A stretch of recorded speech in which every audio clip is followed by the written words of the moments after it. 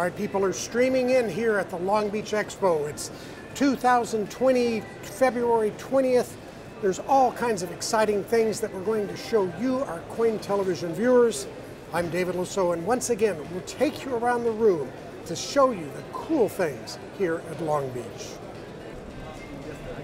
And here's some of the lovely ladies that are at the admissions at Long Beach Expo.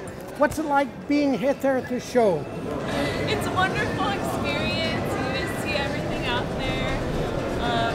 Some great people and vendors to check out. There's always the security here at Long Beach. They're here to protect us and all the people coming into the convention. Heritage Auctions has one of their very first tables at the inside of the show. They do the auction, so they're given a place of reasonable prominence. A lot of consignment directors here to get your consignments for you, and they'll give you all kinds of information about your coins. Here's the PCGS submission table. PCGS is part of the company Collectors Universe that owns the Long Beach Expo. So not only do they get a good table, they're also sponsors of the show. And people do line up. They want to get their coins submitted to PCGS to just as quickly as possible. Get the coins, have them graded, and get them back so they can sell them on the marketplace. This is the PCGS complete registry set. Oh my goodness. Here's Rebecca Tran. Maybe she'll tell us about what's going on here at the show. The person that's going to be telling you about it is David Todd. This is a fabulous exhibition of Flying Eagle and Indian cents that we were able to bring to the West Coast after it was extremely popular at the Fun Show in Orlando. We have 3 different collectors that have built these collections over about 30 years. And then we also have 3 separate 12-piece pattern sets as well. And David, where did the concept of the set registry come from? Well, the original concept comes from one of the PCGS founders, David Hall, and also BJ Searles. The PCGS Set Registry in general is for the collectors. It's basically a platform where you're able to add everything that you own, and for an inventory tracking, for insurance purposes, God forbid if anything was ever lost, you have a complete extensive record of every part of your coin collection so that if anything happens, you do have those records. Another part of it is collectors are able to compete with each other. So if you and I collect the same thing, the same series of coins, for example, right now we're displaying Flying Eagle and Indian cents, if you and I collect either of those sets, basically we're competing with each other. So we have a checklist or a set composite that'll show you every coin that's required for each of the sets. And the main aspect of the registry is you starting that set and then trying to complete that set, while along the way you're able to compete with fellow collectors that collect the same thing that you do. So it's, again, completing an entire set from beginning to end, which in this case took these 3 collectors about 30 years. And it's also the camaraderie and the competition between fellow collectors. So, you know, I can show off my set, you can show off yours. Whose is more complete and who has the better rating? Stewart, you've got one of the most incredible sets of Indian cents that's ever been put together. What was involved in collecting this? 30 years. 30 years in constant upgrading and constant searching and outsmarting the other guys. Why did you pick Indians? Because I went from Lincolns to Indians. I grew up with Indians.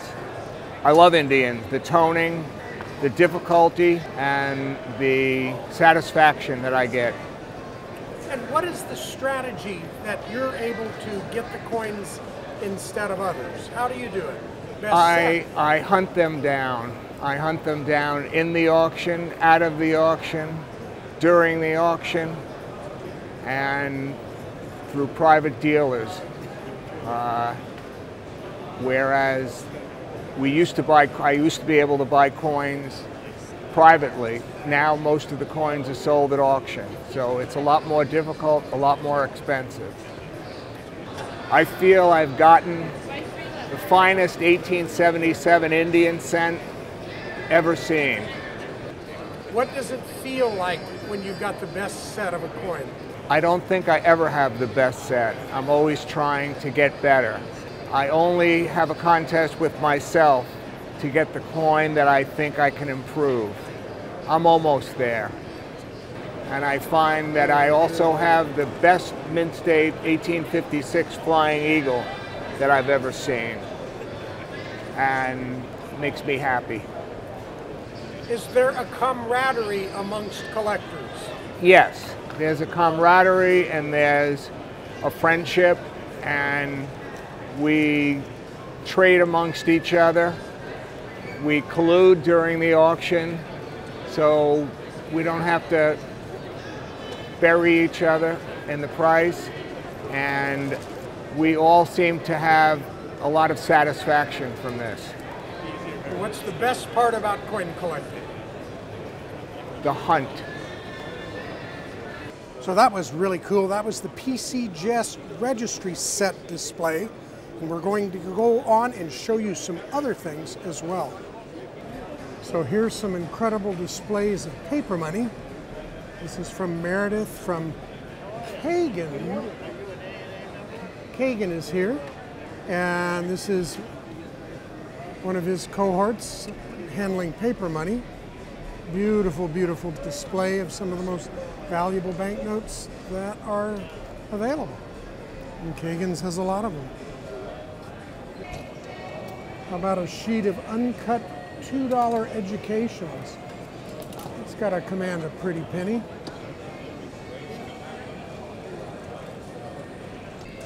And here's the lifeblood of the hobby. A young collector talking to David McCarthy. Aha, hey you guys. Hey.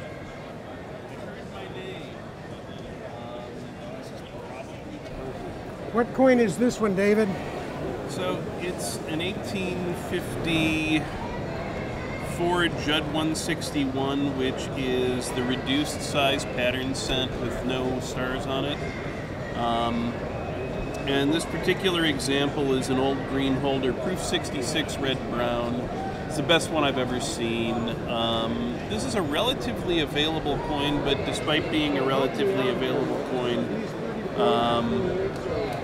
they seem to come in lower grade. I've spoken to someone who did some research who claims that they may actually have been released for circulation purposes, and claims he has proof of that.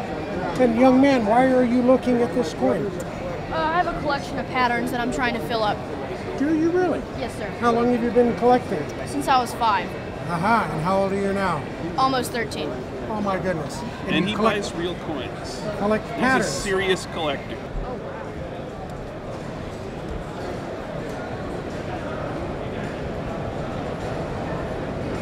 What did you do on that one? I would sell it to you for $4,400. I think it's got a point left in it.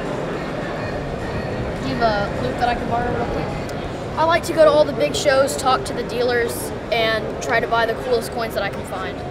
And you told me you were 5 years old when you started collecting and you're 13 now. What is it about coins that have kept your interest? The designs on them are so really, really cool. They always have value to them, and you can always resell them no matter what. So would you look at coin collecting as a hobby or as a profession? Both. I like to set some stuff back, but other things I just like to flip, see what I can make on them. And what's the best thing about coin collecting? The coins, the designs on the coins, the types of metals that they use to make them, and dealers, all sorts of stuff that you can talk about. What would you suggest to other young people to get them interested in coins?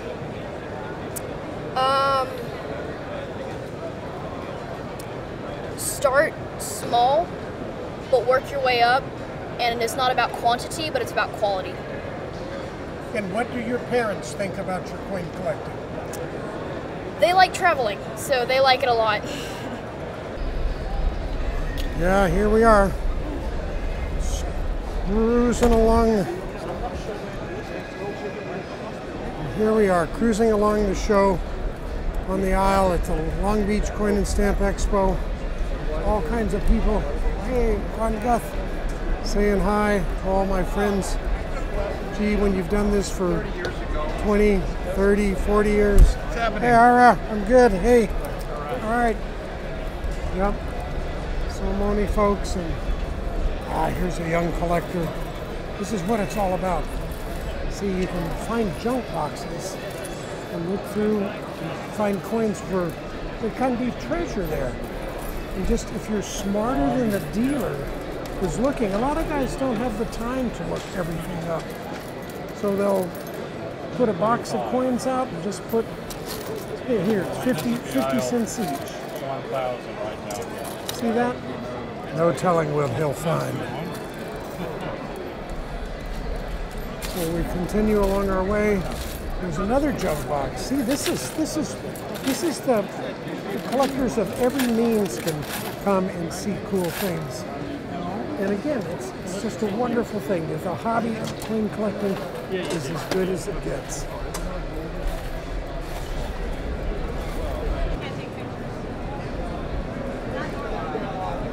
And here's the Tyrant collection. This time it features US coins. You can see the public is really fascinated by it.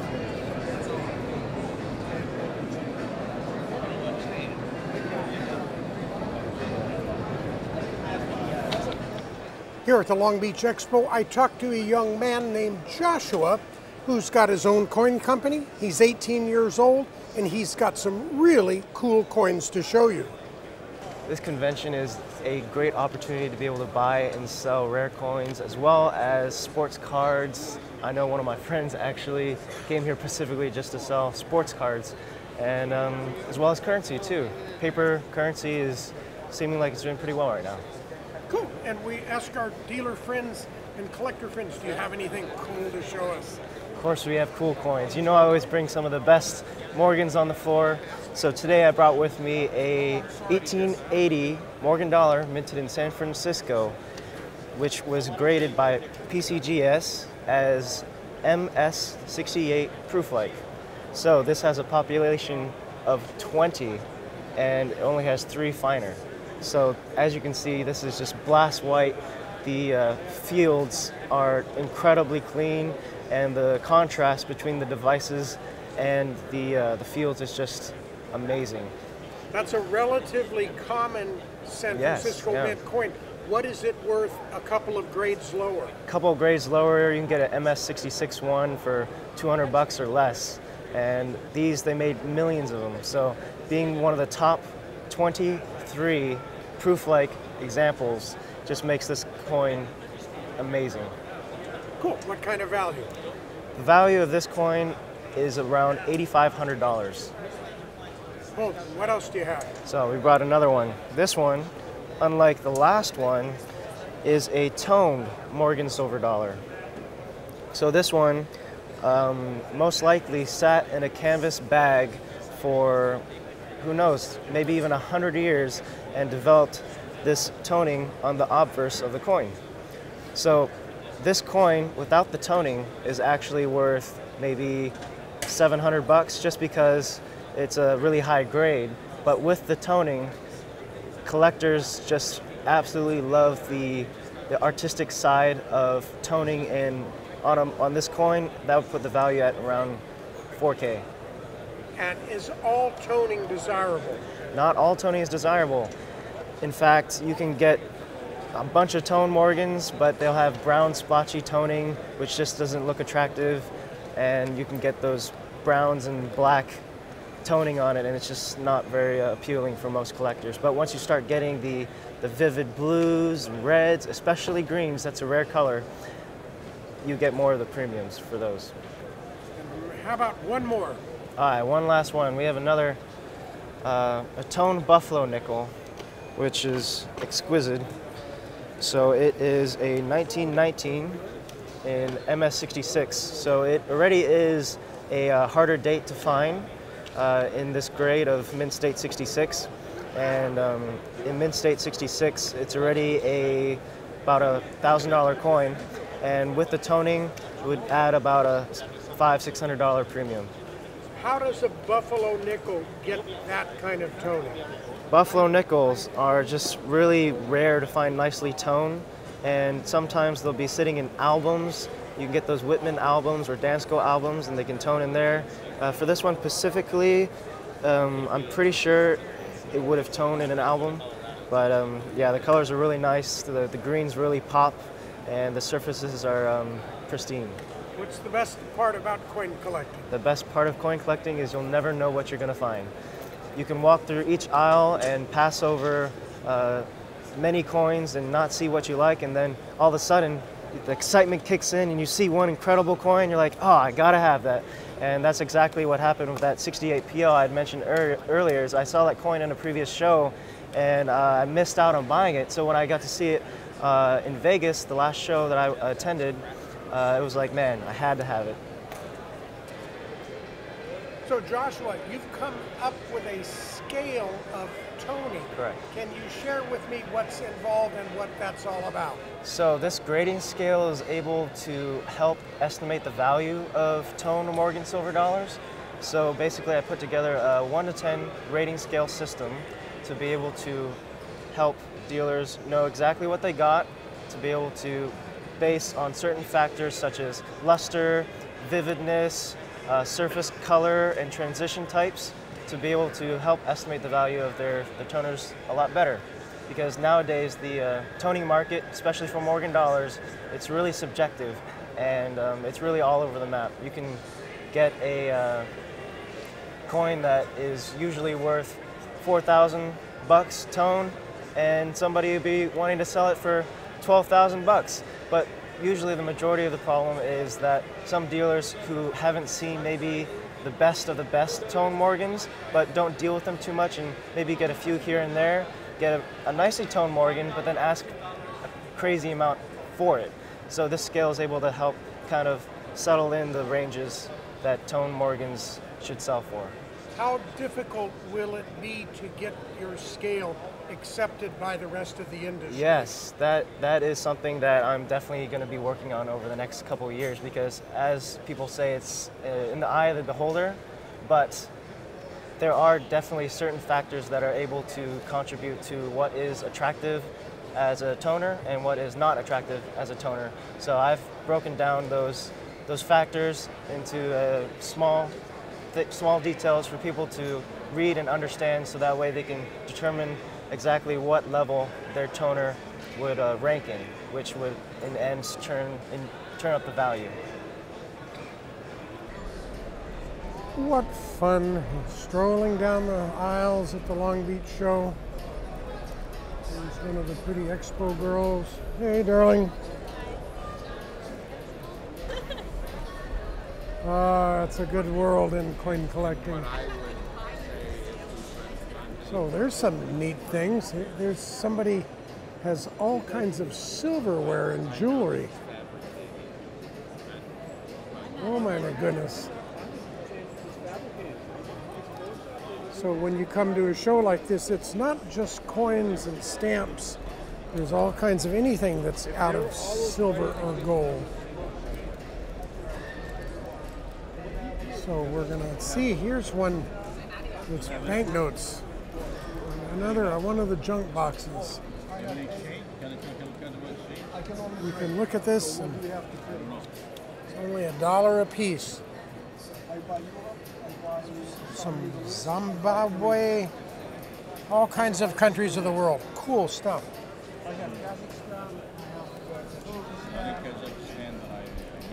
And here's one of the junk boxes. Oh my goodness. Here's old France, Mexico, Norway, all kinds of neat things.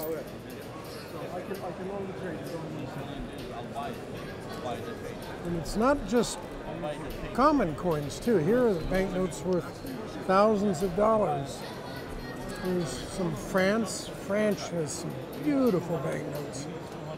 Look at this. Gives you an idea, $200 for something. And then here's some US coins, paper money. Most dealers are kind of eclectic. They'll either specialize in one particular field, or they'll have all kinds of things, just whatever they can buy from the public. A lot of money trades hands here at Long Beach. Dealers buy and sell, and it's all in cash sometimes. Legitimate, of course, but it's a way that people don't have to worry about checks, and especially when it has to do with gold and silver bullion.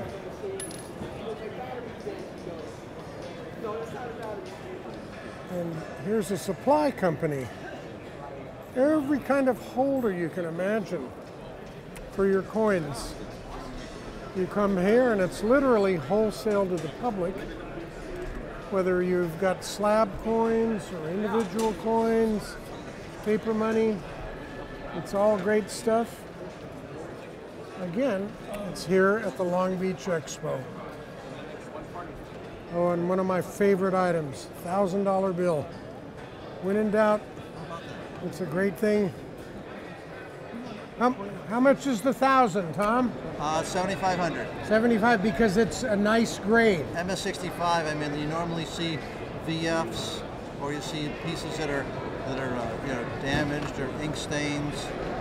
XF sometimes. Very seldom a mint state. Never mind an MS65. Wow. It's unusual to see one. One of the first ones we've had in several years. Cool. Thank you. That's once again here at the Long Beach Expo. Cool things to be had. And this from Northeast Numismatics. I understand, yeah. So here's Bungalow Blondie. She deals some of the coolest things, all kinds of posters and prints. It's not necessarily numismatics, but she does really well with the different collectible items, especially World War II vintage. And who doesn't like a pretty man or a pretty lady? And here's the ANAX grading service. Table full of people to find out about their coins. They go for submissions. You submit your coins here. They charge you a fee of anywhere from $10 or $15 or $20 or so, depending on the service and how quickly they return them. And it authenticates the coin and grades it and allows you to sell it for more money. It protects both the buyer and the seller. You can see there's a lot of kids here at the Long Beach Expo. We had a chance to interview another, not a kid, but a young man, 20 years old. He'd just flown out from Boston from his college to find some cool Indian scent varieties. I actually flew in here from Boston, from my college, just to come look for Indian head scent varieties and connect with some different people here at the show that I've been met online, but I wanted to see in person, make some relationships with, so yeah. Have you been to the Long Beach Expo before? Nope, first time. What do you think? It's very different than the fun show. I went to the fun show back in January, and I thought, wow, this is like the epicenter of coins, and it's so big, but it was also very stressful too. Remember my first day, I was walking around, and I was so lost, like trying to find my way. So I'm like, all right, the day two, let's try and like do this in order, go through systematically, and I found that to be a lot better. So now here I found it, I like the vibe and atmosphere, there's music playing, it's more relaxed, I feel, and very comfortable, and I've enjoyed it a lot. Found some cool stuff. So. And how did you get involved in coin collection? So it all started from YouTube actually. So I was watching a YouTube video about pocket change find worth over $200. And I clicked on it and I started going to banks and I started looking through penny rolls and I'm like, wow, this is some really neat stuff I could find. I was finding 1995 double dies and wheat pennies. I even found one Indian head cent. And with that Indian head cent, it kind of spurred my interest into that. So that's when I started collecting Indian head cent varieties because I was always looking for the varieties in Lincoln. So I'm like, why can't I look for varieties in Indian head cents? And you're in college now. How old are you and what are you studying? I'm 18 years old. I'm studying business and entrepreneurship at Babson College. What do you hope to do in life? I want to be a serial entrepreneur, but there's a lot of things, you know, a lot of coins is definitely what I'm trying to do right now. So, Yeah. Tell me about this cool coin you got. So I have an 1868. It's in PCGS VG8, and it's the Snow 13 die gouge and repunched 8. So the die gouge on the reverse runs right through the shield. It's super obvious, and it also goes through the wreath and into the 1 and cents. So it's a really big die gouge. We don't know how it was caused, but it's also neat because it has a repunched 8 on the obverse in the 6 and 8. That's sort of the identifier. And currently the highest known one in the PCGS registry set is a fine 12. And I was the one that discovered it. So it's a super exciting coin. It's in Rick Snow's book if you want to learn more about it. And yeah, very hard to find. So if everyone keep an eye on this coin. It has the big die gouge on the reverse, can't miss it. What's it worth? So I sold the fine 12 for $800. This coin is worth somewhere between, Rick Snow says it's worth $500, so we'll just go with that. But yeah, there's really no price guide value on it. It's only 3 or 4 known, so it's tough to say, you know? It's kind of whatever they'll pay for it. And how much is a regular 1868 worth? This in VG8, a few, 20 bucks maybe, yeah. So it's very fun. Varieties can be like that sometimes. They can have big premiums and super fun when you find one. This is footage that you don't normally see. This is the very back end of the Long Beach Expo. There's security at all places. And here's when you walk into the back area of the Long Beach show. You can see the flag. And then there's dealers here too. Oh my gosh, once again. This is for collectors, depending on the series you like. There's Roosevelt dimes, Mercury dimes, presidential dollars, all kinds of cool things. Again, it's all about collecting and the fun of the coin hobby. We're going to walk around here. And again, this is the very back end of the show. These are the least expensive tables. So you can see people have all kinds of boxes of things. Forget those $100,000 coins. Let's find coins that are $1 each from around the world. All kinds of stuff. Hi. All right. And here's some jewelry.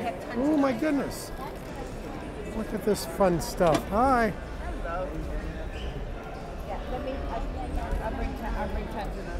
There's bags of coins. Bulk coins. And here's another supply dealer. Again, these are bulk items, and the cost of the individual widgets are not real expensive. So this is where people that want a lot of table space can get a lot of bang for their buck. And look, some young people. Hi, everybody. Everybody loves a coin show. All right, it's so fun to be popular. Hey, there's another finally smiling face. Yay. Everybody loves a coin show.